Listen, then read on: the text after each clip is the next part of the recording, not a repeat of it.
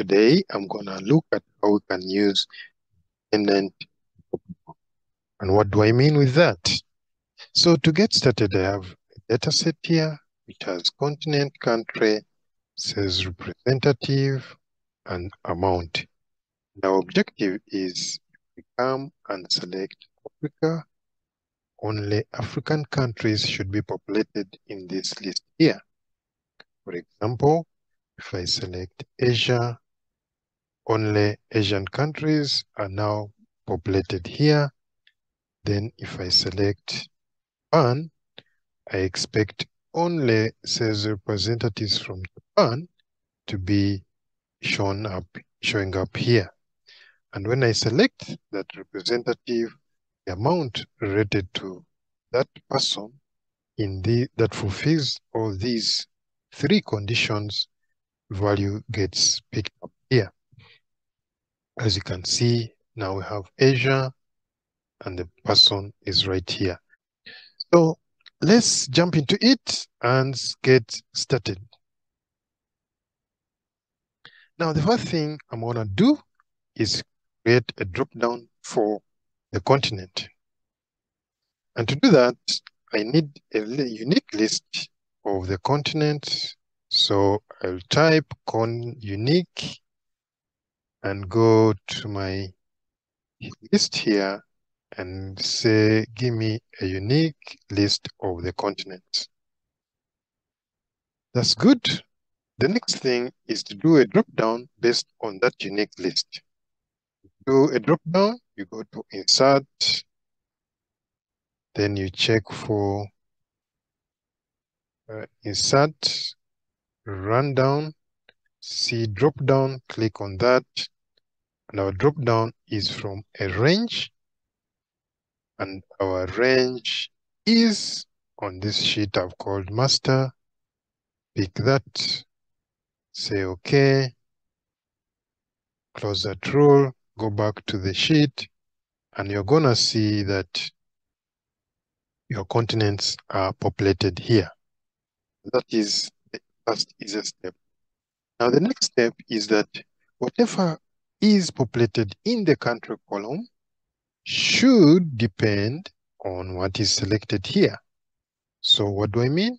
If Africa is selected here, then the drop-down here should have only African countries. Europe is selected here, then the drop-down in country column should have only European countries. So to do that, we need a helper column, which we are going to use. And we are going to use this column to do our filter function. And what we are saying is what we want to return. The filter function always says what we want to return. We want to return countries.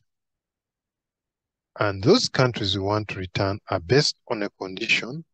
And our condition is that the continent should be equal to what is selected. So that's why I'm saying select all countries that meet the condition of that continent.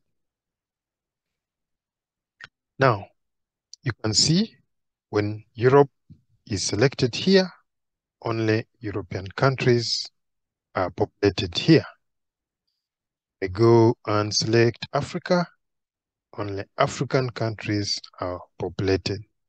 If I select North America, you can see we have a dynamic list of countries which is filtered out based on this drop-down.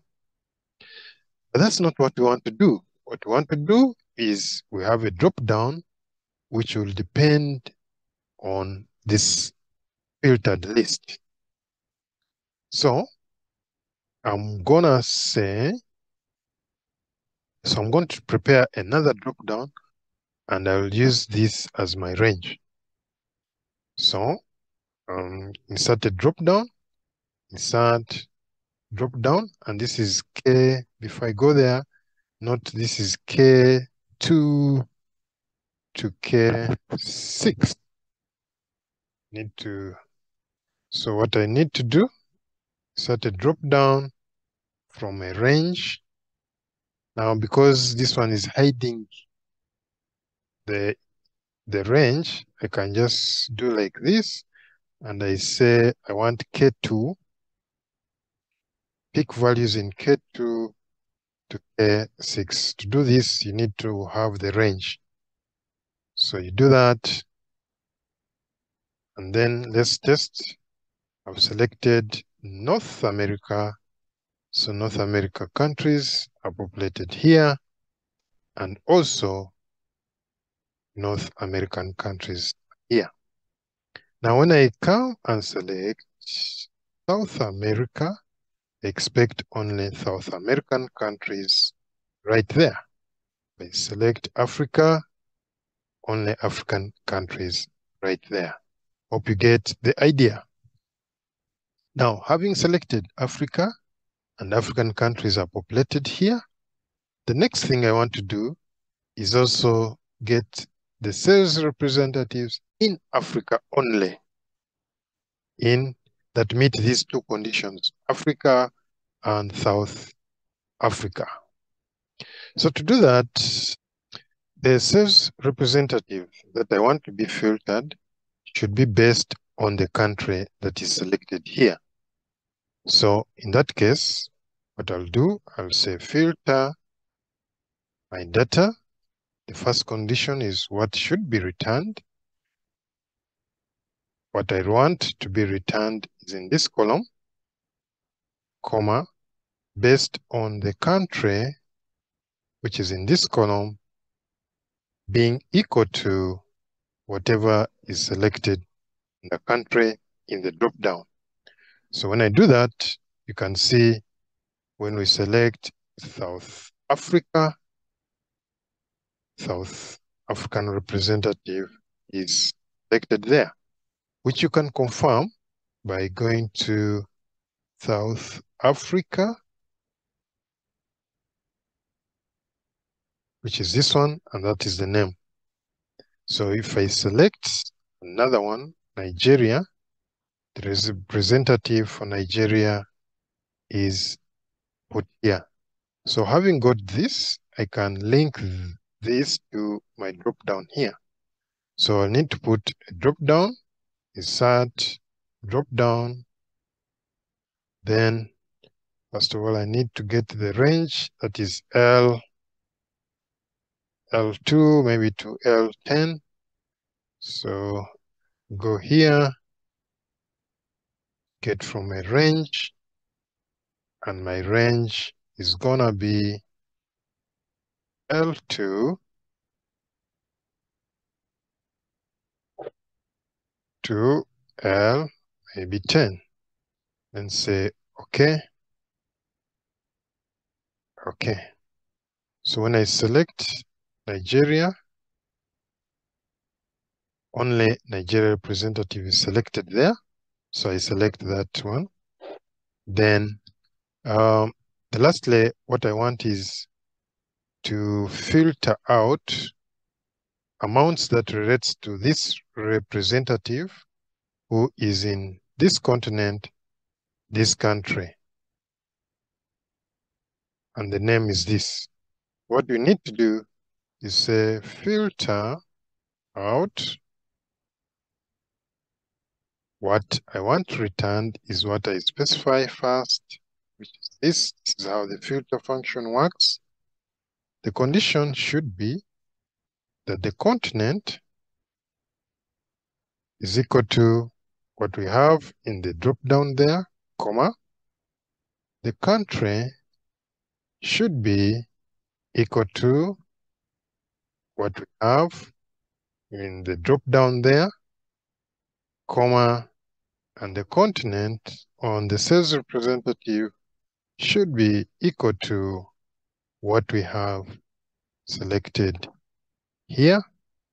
Then we close our brackets, and there we go. It tells us a sales representative who's called Ahmed Musa is in Nigeria, in the continent of Africa, as 3,000. So, continent of Africa, Nigeria, Musa, 3,000. That's good. If I come test, South Africa.